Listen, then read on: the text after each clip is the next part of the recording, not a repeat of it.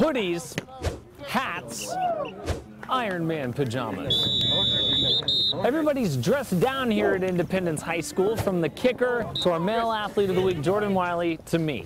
But hey, those are the perks when you get to put in work on Thanksgiving Day. There's nothing better than practicing on Thanksgiving. That means that you're usually in the semifinals, and if you're in the semifinals, that's a pretty good year. The Falcons' good year was extended by the great play of their junior quarterback Jordan Wiley up north in a quarterfinal clash with the 1 seed Tulare Western. It was hard. It was a lot of hype. We were 9th seed, they were 1st seed, and we had to just really come out, and I had to step up as a leader and lead the team to a victory. He managed the game well in some bad weather conditions. He didn't make any big mistakes, and that's what we need from him. It's no wonder Jordan's on top of his game in these Division III playoffs. The Independence Falcons have spent 4 years in the Division I SWYL with the likes of BHS, Stockdale, and others. Playing D1 in the Power League, it helps us and it preps us because we're more athletic than a lot of the D3 teams at the 9th seed. We've seen the best and the best. It doesn't bother us. We'll play anyone, any place, anytime.